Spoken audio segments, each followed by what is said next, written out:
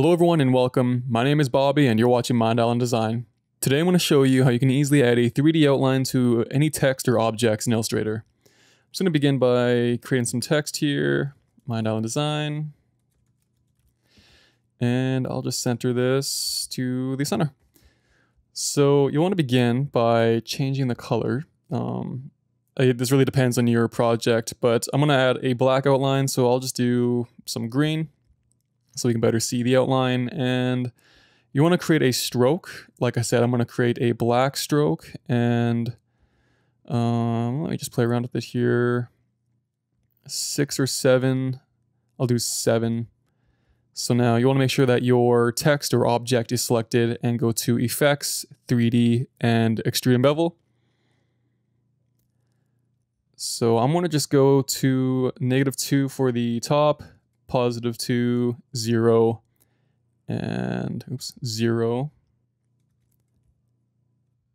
And we'll play around with the Extrude Depth. Let's see what 100 looks like.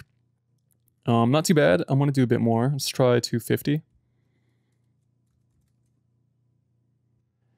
Yeah, that looks good to me. I'll hit OK.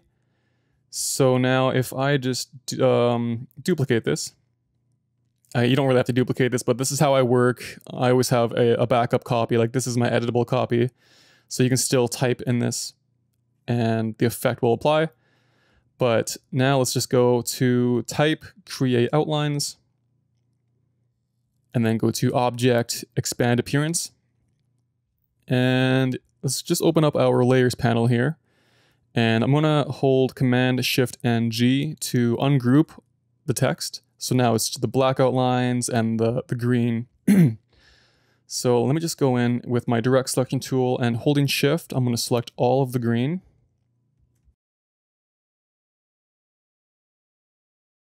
And then once all the green is selected, I'm going to hold Command and hit G to group everything. And I'll just hide that to make sure I selected everything. And now I'll just select all of the black and do the same thing and group it. So I'm going to just put the green layer above and re-enable that.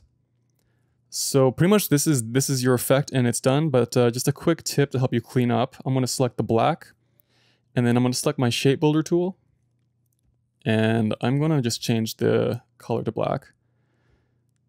So now if I find any spaces in the letters that I want to hide, like for example, you may not want this little white area here in your E, you can just go over that and just select that, and then that will create a shape within those lines, and then that's pretty much all I need to fix. But yeah, no, that is how you can easily create a 3D outline in Illustrator.